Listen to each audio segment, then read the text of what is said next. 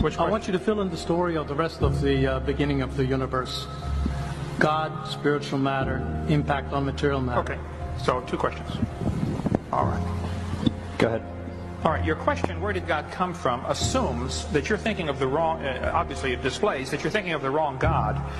Because the God of the Bible is not affected by time, space, or matter. If he's affected by time, space, or matter, he's not God.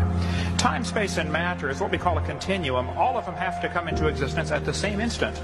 Because if there were matter but no space, where would you put it? If there were matter and space but no time, when would you put it? You cannot have time, space, or matter independently. They have to come into existence simultaneously. The Bible answers that in 10 words. In the beginning, there's time. God created the heaven, there's space, and the earth, there's matter.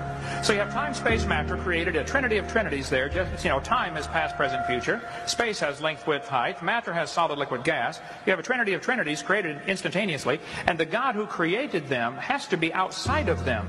If he's limited by time, he's not God. The guy who created this computer is not in the computer. He's not running around in there changing the numbers on the screen, okay?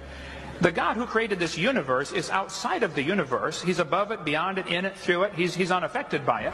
So the concept that a spiritual force cannot have any effect on a material body, well then I guess you'd have to explain to me things like emotions and love and hatred and envy and jealousy and rationality.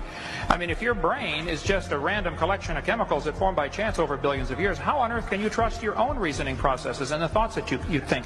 Okay, so